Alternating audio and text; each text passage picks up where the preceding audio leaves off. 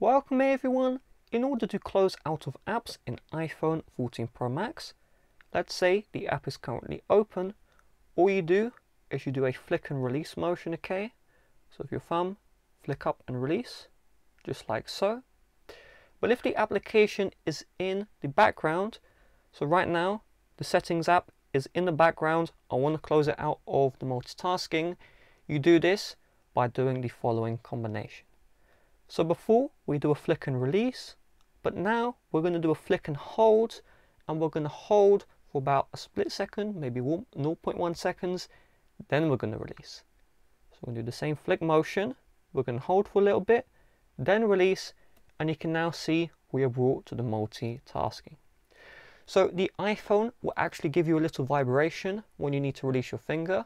So if I do this full speed, I feel the mini vibration, and then I release, okay? So slide up, hold, release, slide up, hold, release. And the hold is for a very short amount of time, okay?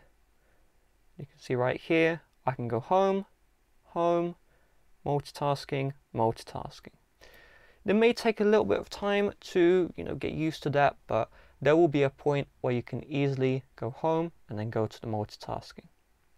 And then you can see the open apps in the background, and you can slide across to view them all.